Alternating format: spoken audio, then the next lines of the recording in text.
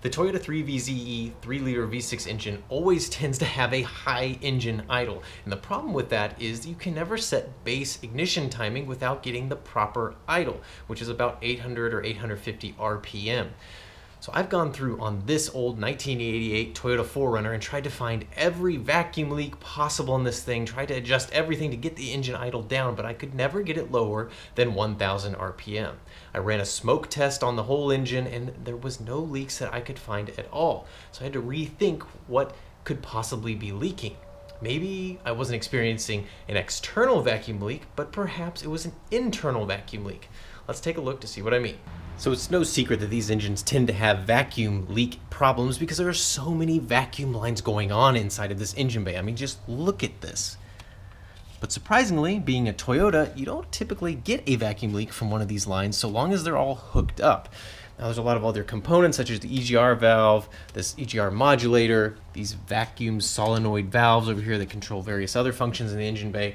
And I've gone through all these and none of them have any problems. And of course I've also tried tampering with this air screw right there in the throttle body, and I've turned it all the way in to try and get the idle as low as possible, but I always end up with 1000 RPM, which is not low enough to set base timing on this engine. So that only left one thing left to fix, and that is the idle air control valve that's part of the throttle body assembly.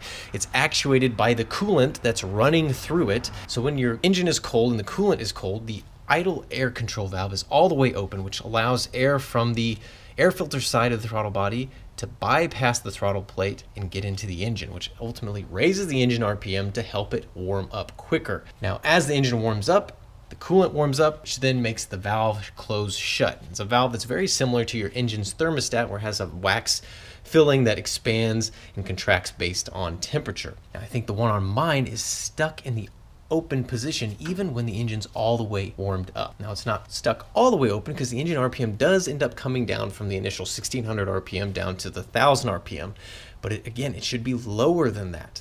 So we're going to do a simple test to verify that that's a problem, then we're going to actually fix it. With clear view of the throttle plate, we can see this hole right here, and that is where the idle air control valve grabs air from the air filter side and directs it around the throttle plate and into the intake manifold. So the test we're going to do here is block this off and see if our idle comes back down to where it should be, because we're effectively making that valve close by not allowing air to get through there. We're going to use some aluminum tape like I have here. It's a little bit stronger than normal tape so it doesn't get sucked into the intake. Just cut off a little sliver like this and put it in here, tape it over the hole like so, and that will be how we test it. The tape is in place. Now we are going to put the intake elbow back on and start it up. It's idling so much lower. You notice that the idle adjustment screw actually makes a difference now as well.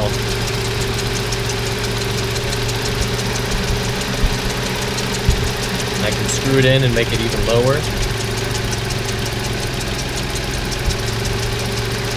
That right there is around 800 RPM, which is what the manual says should be the standard idle. See right there, it's sitting right there at 800 RPM.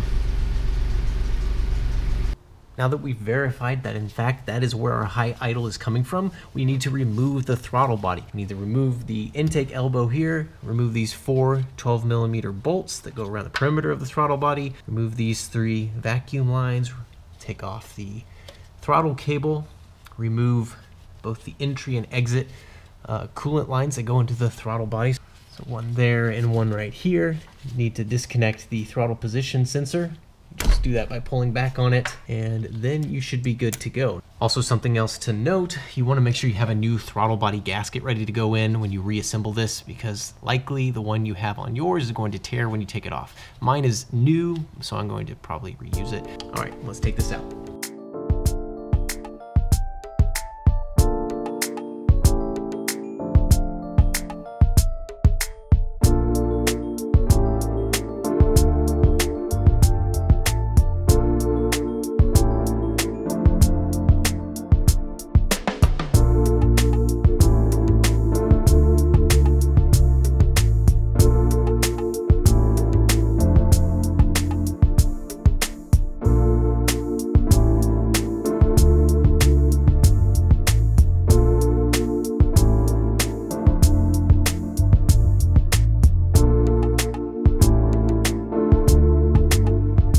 All right, so I've got the idle air control valve completely disassembled.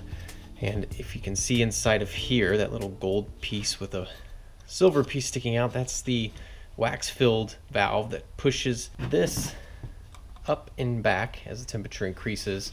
And this little metal dome piece right here on the end of the spring seals up against this threaded collar. And as this pushes up, it seals up against there, and as it keeps pushing, you can see that spring ensures that it stays sealed.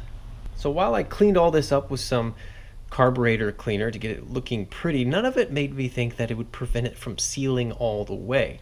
So I have a secondary theory of how to get this to seal up properly. So you notice that this sealing collar is threaded.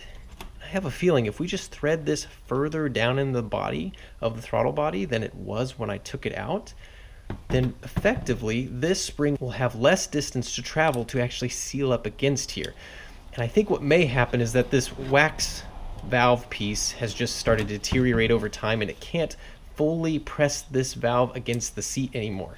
It gets it most of the way there, but it can't really get a good seal on there. So what I'm going to do on a reassembly is just thread this collar piece in deeper so that it is closer to the valve itself, and that should fix the problem.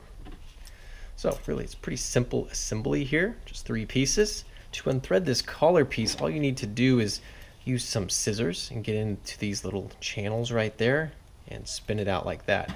Once it gets loosened up, you can just use a screwdriver to help twist it out of there. So just slide it into there and unscrew it as if it was a flathead screw. Now it is sealed up by a gasket here on this plate, and you want to make sure that that gasket is still in good shape. Mine is, so you don't introduce more air leaks than you originally had. All right, let's put this back together.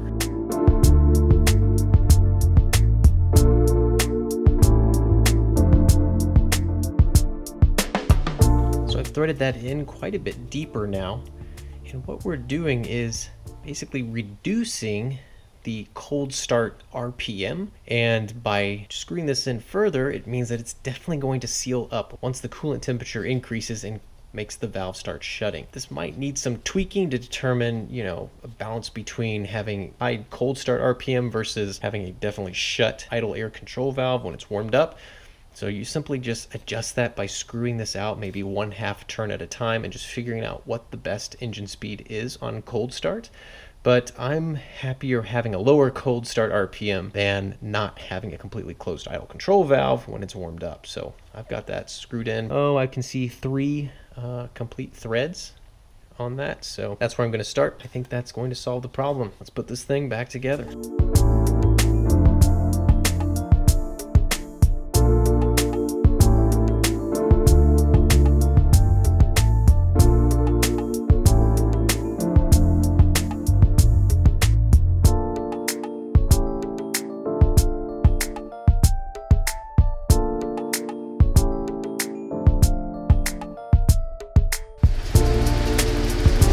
Alright, so I've warmed it up.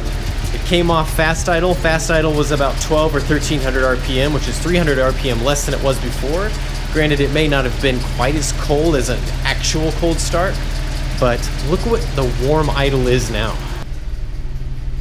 It's sitting at like 650 RPM. So believe it or not, it's idling too low now. So now we can use that air screw on the throttle body to bring the idle up, which is basically the opposite of what most people have to do on these 3VZEs. Usually they idle way too high and you screw that all the way in and you still can't get it below 1000 RPM. We finally figured it out. Let's get it nudged up a bit. So to raise the RPM, we thread it out.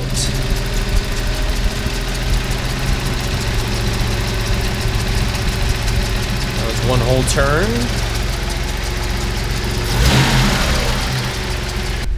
So that's sitting at 850 RPM. I'm gonna push it in just a little bit.